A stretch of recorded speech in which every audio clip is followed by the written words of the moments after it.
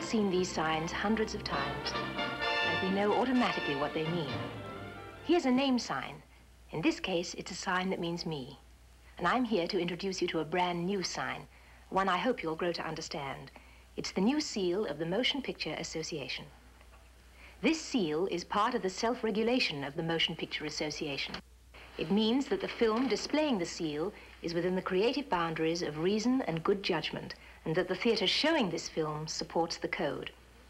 Occasionally, not often, you will see pictures wearing this sign. They will be pictures dealing with adult themes, and the sign is for the information of parents, so they'll know they must decide for themselves whether they want their children to see these particular films. So watch for this seal. It is both the promise and the symbol of a responsible motion picture industry.